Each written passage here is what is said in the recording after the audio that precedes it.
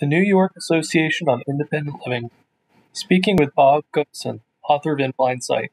Could you briefly introduce yourself to people that might not know you already? Sure. Hi, I'm Bob Gumson. Hi, everybody who knows me. And for those of you who don't, I was the manager of independent living services at State Ed for 25 years from 1992 to 2017. I worked with all the independent living centers all throughout New York State. Um, I watched the program grow from a period of time where we were serving nearly only 36,000 people in the state to well over 100 to 200,000 people being served. It was touching a lot of people's lives. During my 25 years with State Ed, I worked very hard to help the Independent Living Center program connect with other agencies throughout the state of New York to really diversify and grow the base of consumers that we served. We really became truly cross-disability over those years, entering into some strong relationships with fellow advocates and peers in the mental health community, the DD community, people with brain injury, uh, a lot of other diverse ethnic groups, minority groups, American Indians in New York State. We even began to serve migrant farm campers that came here from other countries to pick our fruits and vegetables. We took all kinds of measures to categorize and keep a focus on bringing about community and systems change. If I had to say what one of the things I'm the proudest of in my 25 years was really bringing an attention to the role independent living centers played as their community and throughout New York State at every level in every aspect of life, from voting to education to employment to social and recreational pursuits, right across the spectrum, and particularly also in healthcare delivery.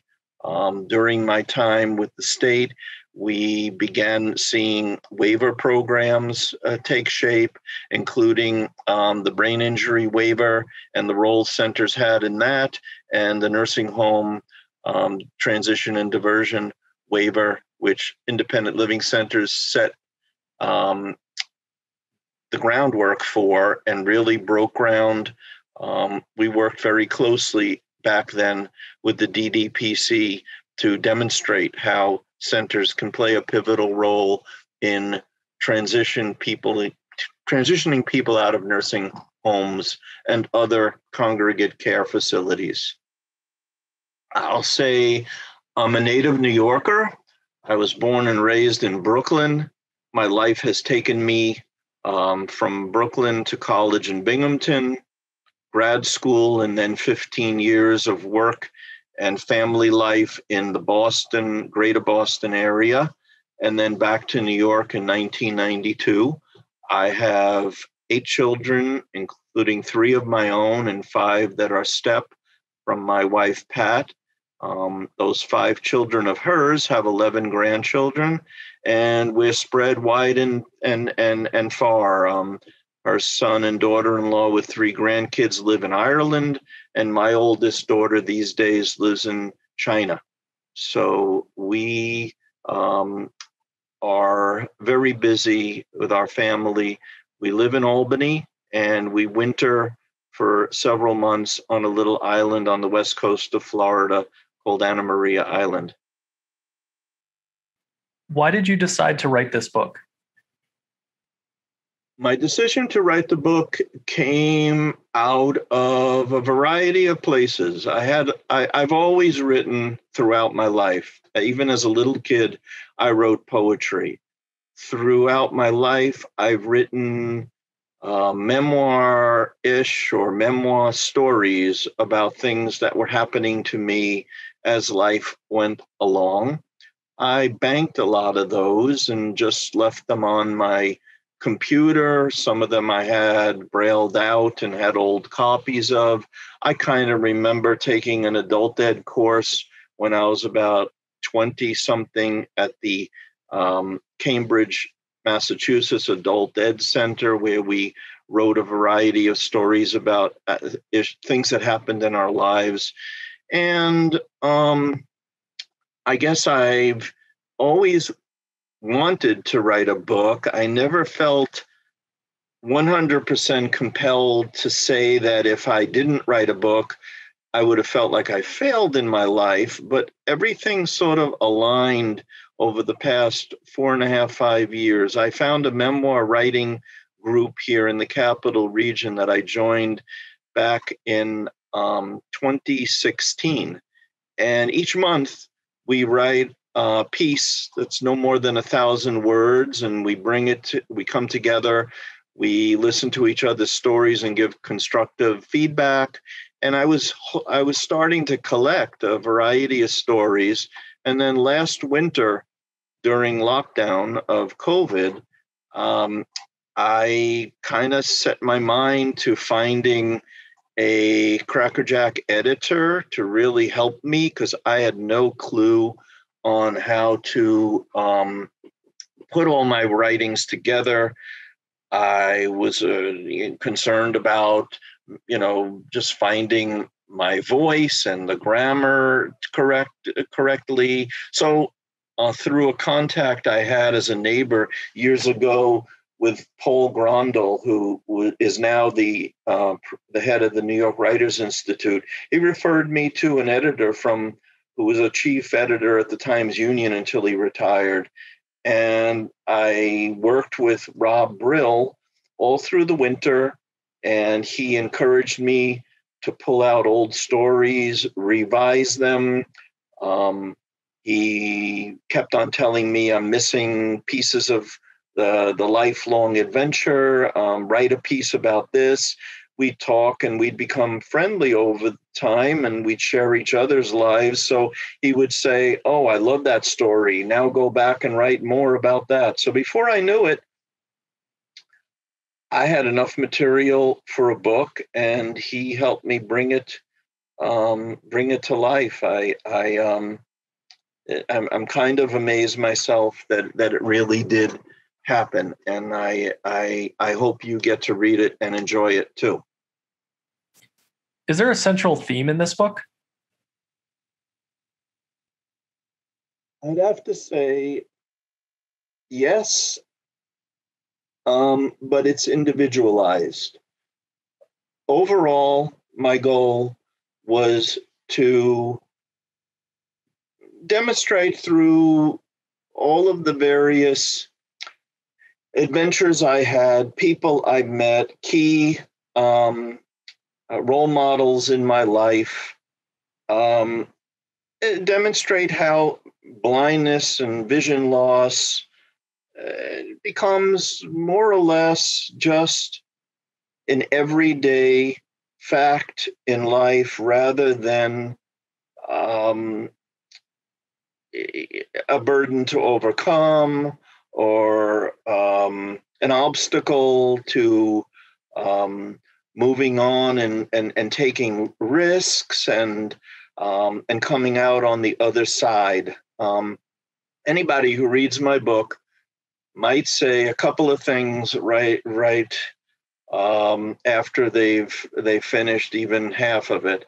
How the heck did this guy remember everything that I remembered? And I mean, in my life, being blind forced me to remember and keep my mind focused and use my memory a lot. I'd have to say I pride myself on having a darn good memory, and that has helped me through my career, and it helped me put this book and my story together. So theme-wise, it's taking blindness through the various routines of life that become only consequential in the storytelling because I am blind. Some of the stories I don't think would have all that much zip or all that much magic to them if the person going through the activities wasn't blind. Things happen. People with disabilities know this, especially people with any kind of physical disabilities. Reactions to the disability, the various messages we get from other folks about our disabilities, the publicness sometimes of our disabilities. It's all there in my book. It's all there through the stories of my life. You worked for 25 years managing New York's Independent Living Center program. How did you end up working in independent living? Do you have any words of wisdom for people working in independent living today? It's been an honor to have been the manager of independent living services for all those years in New York State and to have worked on behalf of all the consumers and the staff, boards, and so forth of our center. I want to be very clear about that I feel blessed and it was an honor. I got introduced to independent living through originally a career in vocational rehab. I went to grad school in Massachusetts at Boston University.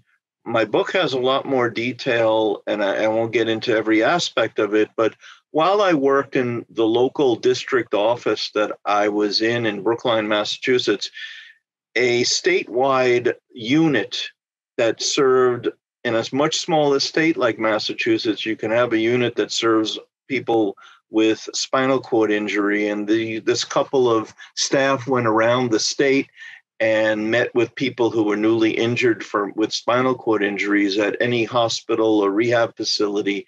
And I got to know them because they were staff in our office in Brookline. And right around the time of 1978, when the Rehabilitation Act created an independent living component in the federal law, the Massachusetts Rehabilitation Commission, which is a standalone state agency that included the disability determination services for SSI and DI, it included voc rehab, and it included also commission on the it included personal care assistance program as well as home care. They were developing an independent living branch. So the first people that would naturally be recruited to host it and run it were folks from the spinal cord injury. And they recruited me out of the district office into the central office to run a program, a statewide program where some of the funds from the Federal Rehab Act were being used and given to independent living centers to help people at risk of institutionalization who were institutionalized, to help them get out or prevent an institutional placement. That was often done with the purchase of equipment or trial basis for trying a personal care program for a while, stair glides, ramps, things that you just can't get other ways that would allow people to stay home or go back home. So I ran that program in Massachusetts and worked with the centers there for, maybe about 6 years before the job opening came up in New York.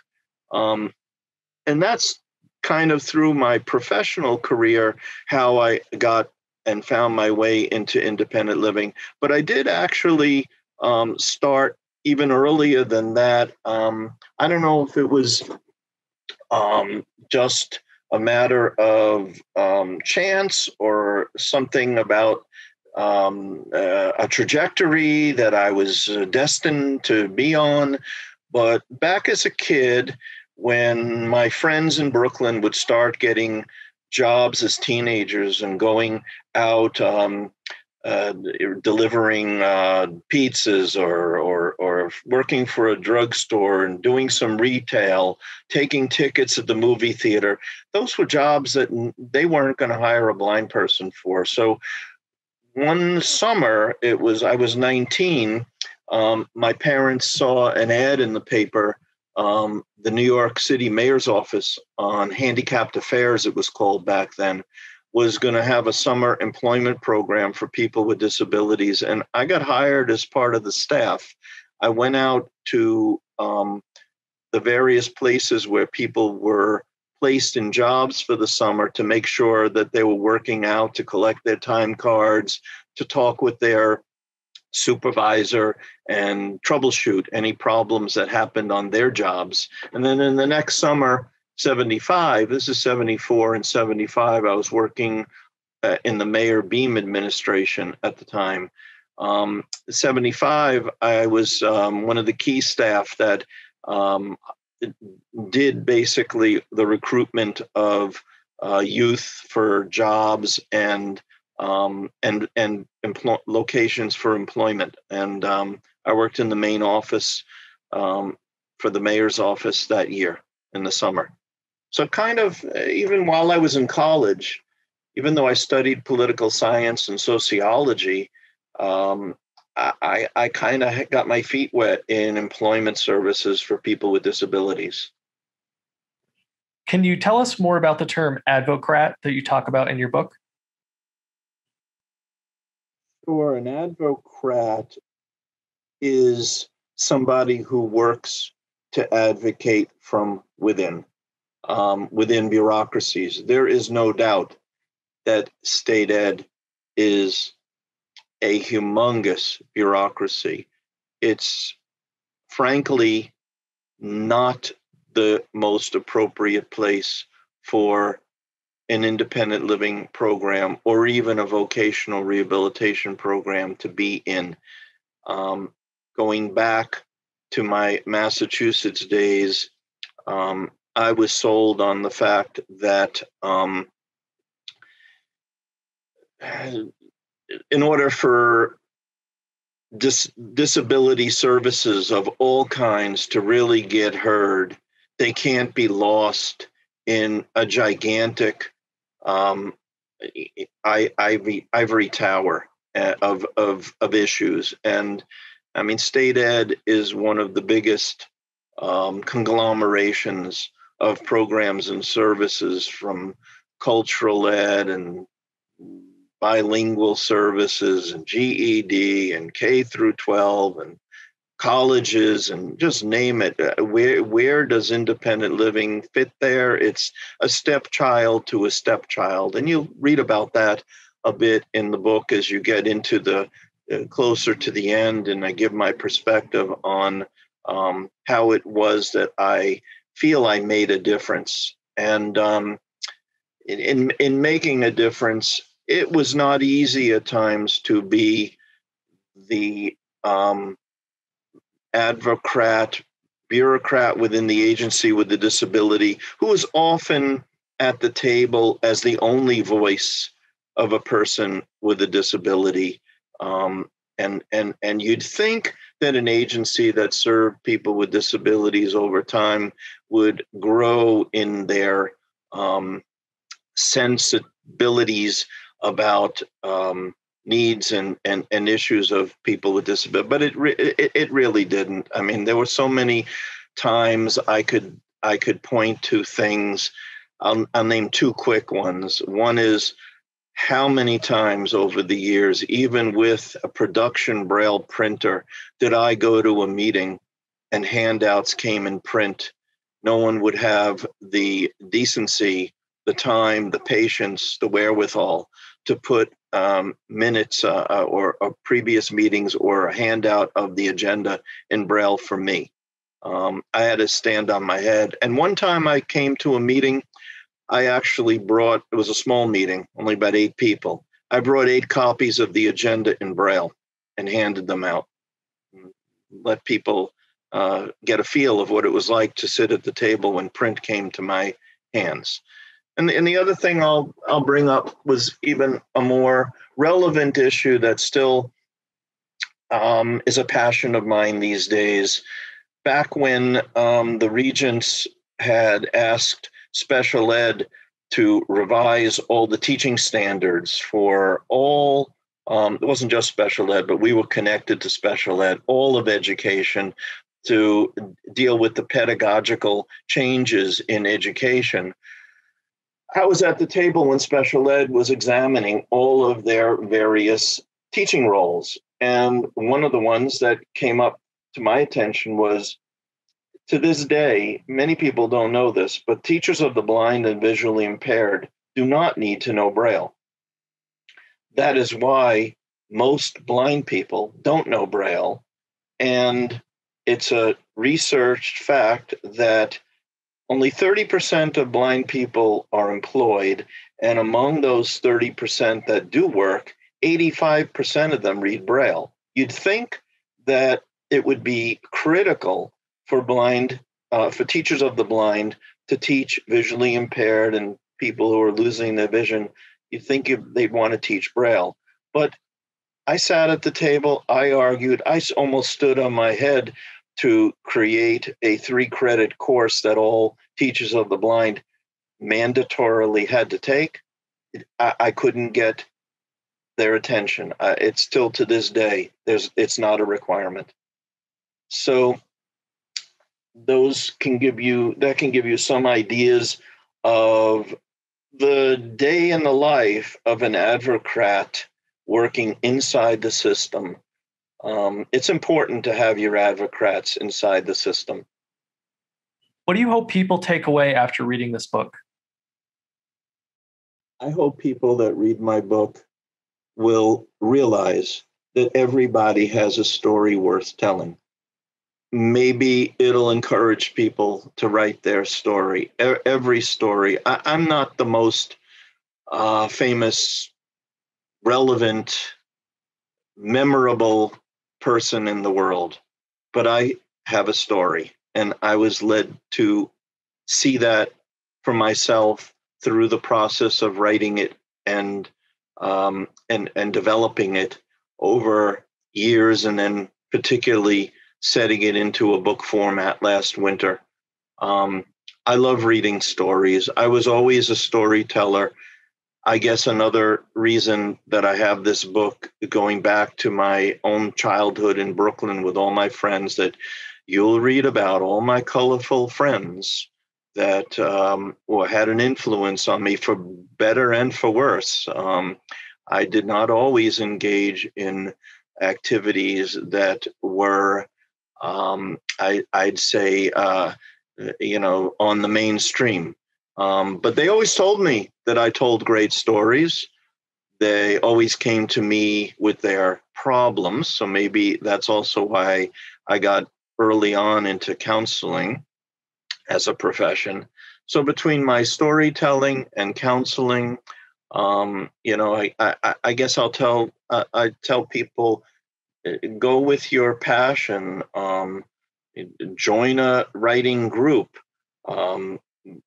If you're in the Capital Region, we look for members in the Hudson Valley memoir writing group from time to time. The Hudson Valley Writers Guild has a newsletter, and when we have openings, we look for people. I never thought I'd really have a book, and I do, and you can too. I know you can, and I'd love to read it also. And I do hope you'll read my book. It's in blind sight, from Canarsie, Brooklyn, with love, music, and mischief. I'll say emphasis on the mischief. And if you go to Amazon.com, it can be obtained in paperback. You just need to put Bob Gumson in, and it would come up. It's also available on Kindle.